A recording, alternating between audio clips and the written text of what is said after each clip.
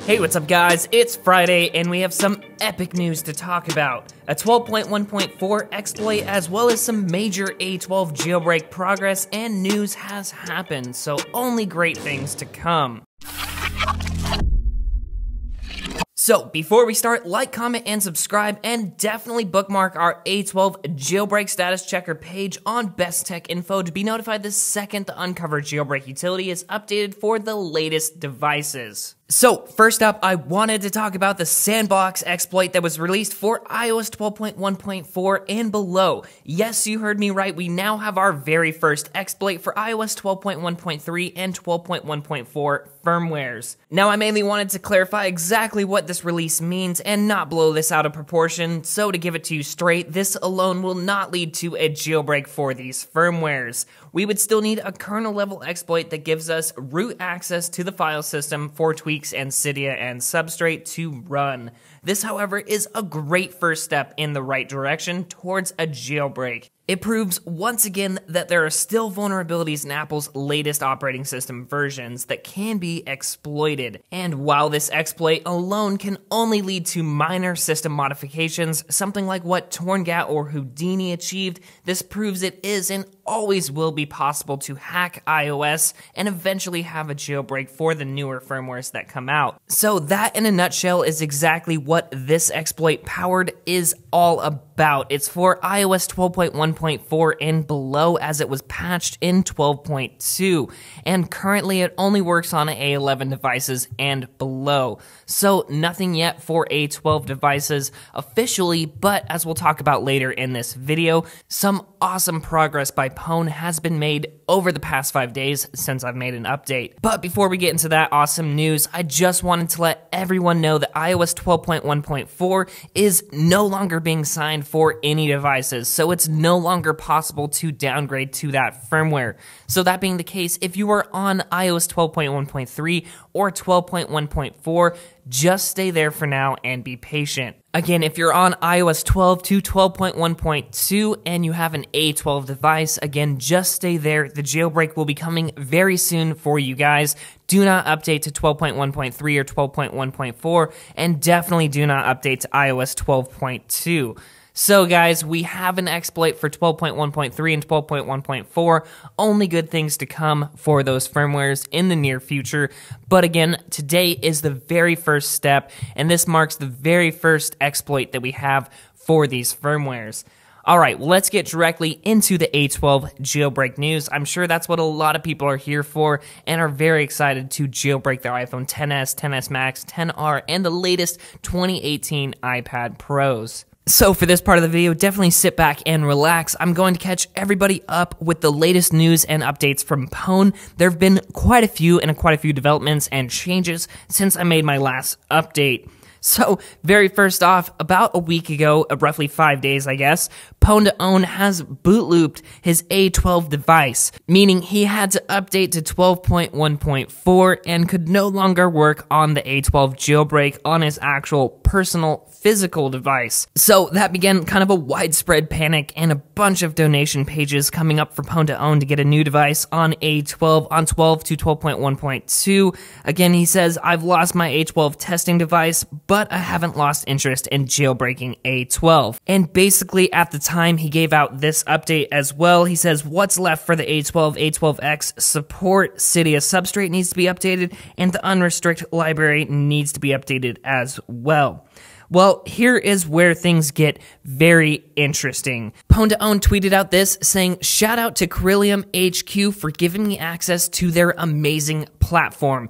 This means now that I'll be able to test Uncover on any device running any firmwares. And basically, Corellium HQ has been working on a project to virtually run any iPhone on any iOS version, and this is going to allow Pwn to test his jailbreak utility on a virtual device. So even if he boot loops it, he'll be able to create a new one immediately. And this is just going to be awesome for stability and support. If any widespread issue happens on any specific device, on any specific firmware, Pwn2Own will be able to create that device virtually on that firmware and test it to try to reproduce said widespread issues. So hopefully this will lead to some awesome stability with the A12 jailbreak as well. But long story short, after the couple days scare right there, things are back on track and Pwn2Own is working hard at it again, updating the uncovered jailbreak utility for A12.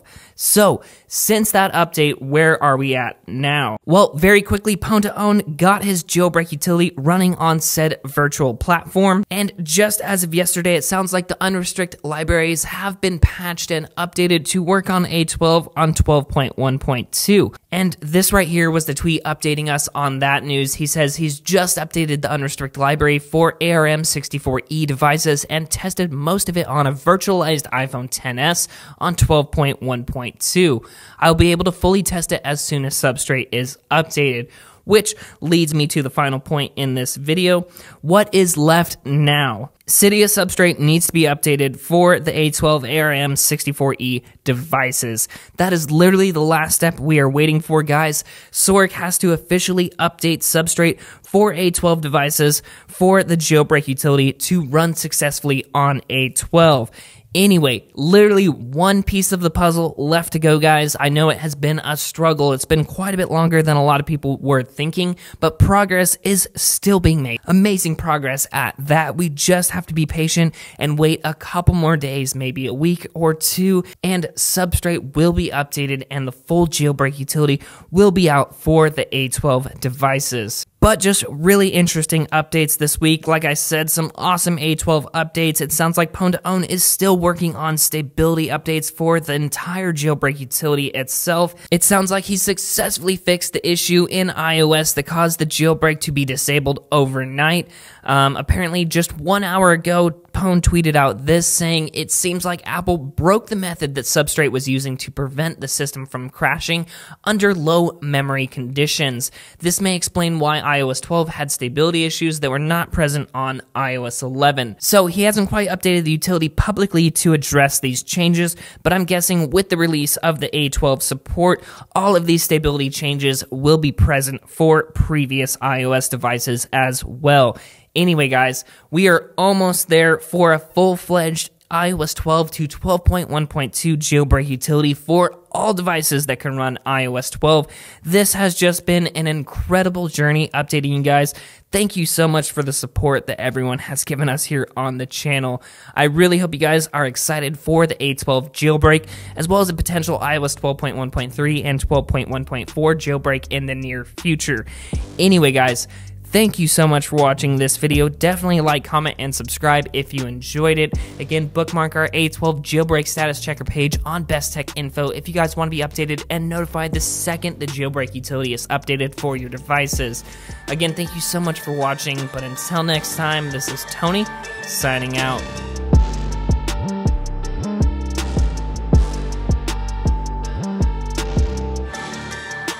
Very lastly, before you guys head out, earlier this week, I did an awesome top tweaks video with some of the latest and greatest tweaks available for the iOS 12 to 12.1.2 jailbreak. There's a ton of incredible stuff coming out for this jailbreak, guys. This has been the biggest tweak release I've seen in a long time, and the jailbreak is still in beta stages. So this is going to be just an incredible jailbreak season, guys. If you're looking for some awesome new stuff to install, definitely check out that video I posted earlier this week. We'll link it down below in this video's description, as well as in your cards now.